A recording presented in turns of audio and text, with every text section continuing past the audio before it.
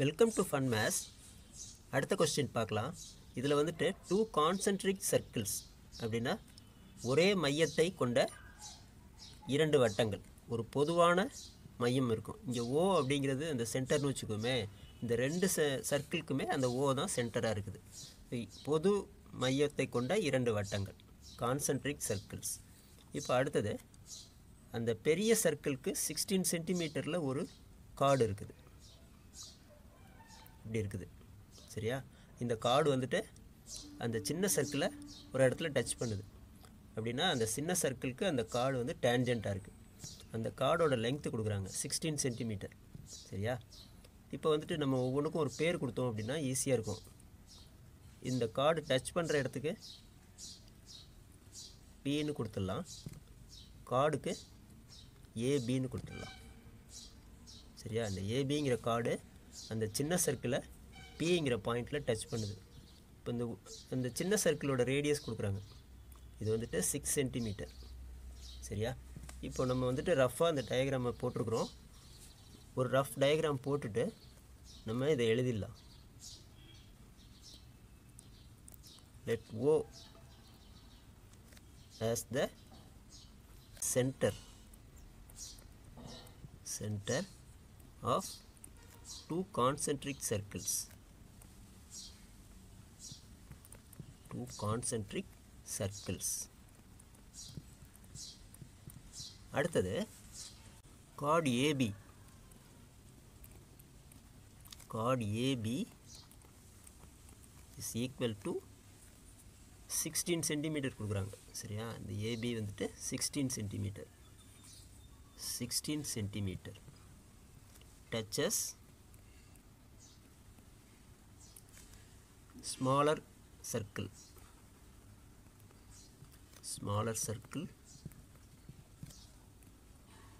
at P. Pங்கிற பாயிண்டில் touch பண்ணுது. இந்த ஏபிங்கிற டேன்ஜென்ட் இந்த சின்ன வட்டத்தை Pங்கிற பாயிண்டில் டச் பண்ணுது.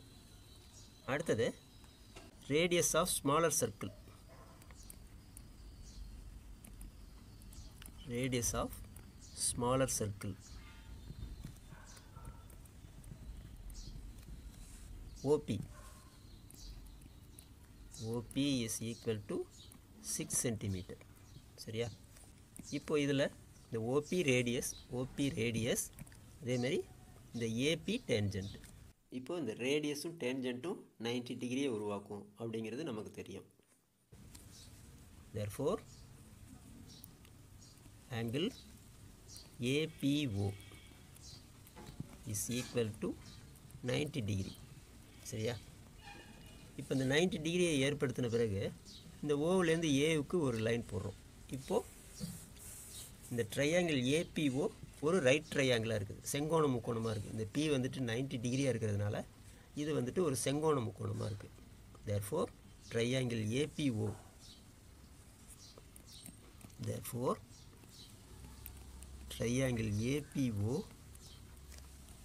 is a right triangle.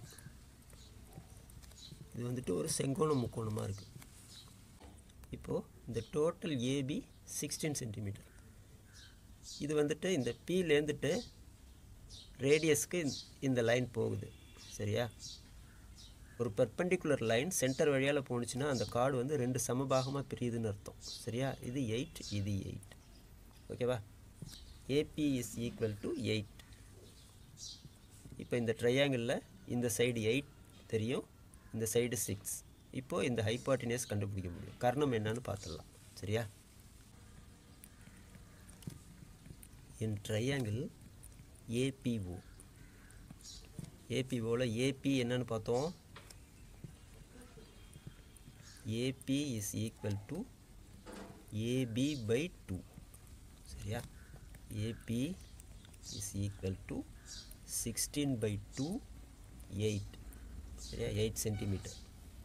OP is equal to 6. அடுத்தது நம்ம OA கண்டுபிடிக்க போகிறோம்.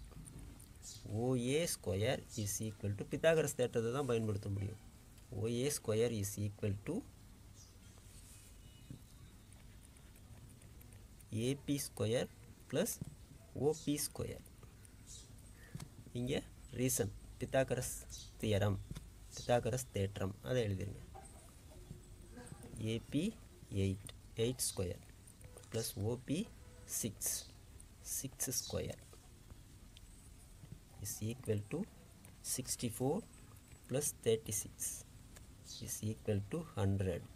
இப்போ OA square is equal to 100. அப்போ OA ரெண்டு பக்கமும் ரூட் எடுக்கிறோம். OA ஸ்கொயருக்கு ரூட் எடுத்தோம்னா OA, 100க்கு ரூட் எடுத்தோம் அப்படின்னா 10 சென்டிமீட்டர். இப்போ இந்த OAங்கிறது என்ன, நம்ம இந்த படத்தில் இந்த OAங்கிறது இந்த பெரிய சர்க்கிளோட ரேடியஸ். இப்போ அதானே கேட்குறாங்க. இப்போ நம்ம அதை எடுத்து எழுதிடலாம். Radius of larger circle, radius of larger circle is equal to 10 cm. பெரிய வட்டத்தின் ஆரம் 10 cm. இவ்வளோதான் ஆன்சர். புரியுதா? தேங்க்யூ.